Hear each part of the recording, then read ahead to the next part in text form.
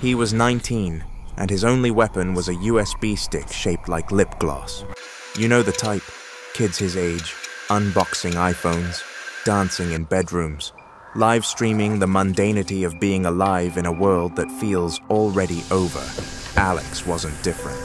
Same acne along his jawline, same Twitch handle since he was 12, same jokes about everything being a simulation.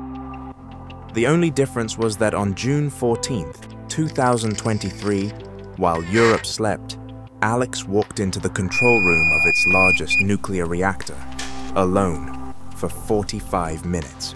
When he walked out, the launch codes were no longer where they were supposed to be. This isn't a story about terrorism. It's not about ideology. It's about a kid who was bored, and that might be the most terrifying part. The Olkiluoto Peninsula in Finland is where Europe buries its most dangerous secrets, spent uranium rods that will outlive your grandchildren. The Cherenkov 7 reactor sits on the Baltic Sea, a concrete cathedral of Cold War paranoia, retrofitted for the TikTok era. To get inside, you need security clearance, a key card that tracks your heartbeat, and a face that belongs. Alex had all three. Not because he stole them, because he was given them. His father, a safety inspector, pulled strings for the internship, good for the CV, they said. Alex spent his days shadowing engineers who spoke in acronyms and his nights raiding in Fortnite, where his handle was Poo239, a chemistry joke no one got. The irony would be hilarious later. His supervisor, Jari, told investigators Alex was quiet. He did what he was told. I thought that meant he was learning. What Hari didn't know was that Alex had been mapping the reactor's digital architecture like a video game dungeon. Every firewall, every outdated SCADA system, every camera with firmware from 2017. He cataloged them in a notebook that looked like math homework. It was a walkthrough. The final boss was a file labeled Zenith Reboot on an air-gapped server in the primary control room. The file held the scram codes, the sequence that could emergency shut down the reactor's cooling system. In the wrong hands, they could trigger a meltdown that would make Chernobyl look like a campfire. In the right hands, well, what were the right hands? Alex didn't know. He just knew he could take them. June 14th was Midsummer Eve. Half of Finland was drunk, dancing under a sun that wouldn't set. Alex volunteered for the overnight shift.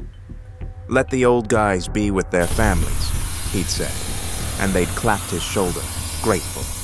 The security team was skeletal. The senior engineer stepped out for a cigarette. The control room was his for 45 minutes. He'd timed it.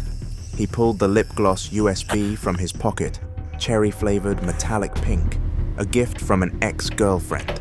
He plugged it into a terminal that was never supposed to accept external drives. But Alex had installed a driver 3 weeks earlier during a routine update. The system recognized it as a keyboard. The camera above recorded a 19-year-old leaning forward, typing. Nothing unusual. Intern's type. What the camera didn't see was the data tunneling out of Zenith Reboot, compressed into a file called summer_project_final.docs and vanishing onto that pink stick. It took 11 seconds. Alex removed the drive, capped it, dropped it in his pocket. He opened a browser, logged into Fortnite, and played a match lost. Then he went home. The auction went live 48 hours later. Not on the dark web. Alex posted it in a private Discord called Nihilism and Chill, where kids traded memes and pirated software. The starting bid was 50,000 euros. The description read, "Own the off switch to Europe's largest nuclear hard-on. Serious buyers only DM for proof." He thought he was being funny. Dr. Lena Petrova, a cybersecurity specialist at the International Atomic Energy Agency, still gets quiet when she talks about the screenshot. "It wasn't the price that alerted us," she says. "It was the language. These kids don't want money. They want meaning. He was auctioning the apocalypse because he didn't know what else to do with his boredom. The IAA's digital sentinels caught the keyword Olkiluoto in a routine scrape. By the time Finnish special forces kicked in Alex's door, he was asleep with his gaming headphones on. The pink USB was on his nightstand next to a half-eaten bag of chips. The codes were still on it. He hadn't even encrypted them. At his trial, held in secret under Finnish national security laws, Alex was asked why he looked at the judge and said, "I wanted to see if I could. Not for money, not for fame. Just to see if the system was as broken as everyone says." The prosecution called it sociopathy. His defender called it a symptom of a generation raised on fatalism, where the only rational response to an irrational world is to press the button and see what happens. He got 7 years for aggravated endangerment of critical infrastructure. The judge said she wished she could give him less, but she needed to send a message.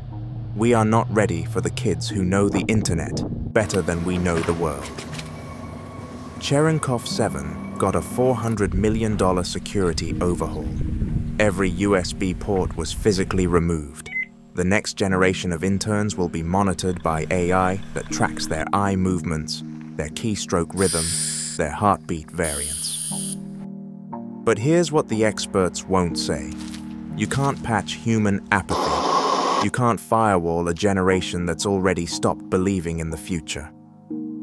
I think about him sometimes, about the moment he capped that pink USB stick, lost his Fortnite match, and closed his eyes.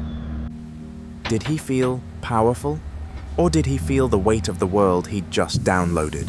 The weight of every containment door, every decision made by men now dead and buried under concrete and regret?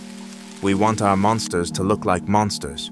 We want manifestos and evil laughs. But sometimes they're just kids who got an internship because their dad made a phone call. Sometimes they're just bored. And sometimes, on a night when the sun never sets and the world feels far away, they reach into their pocket and realize the most dangerous thing you can own is the proof that nothing you do really matters. Maybe that's the real launch code, not the numbers. Just the certainty that you could, so you did.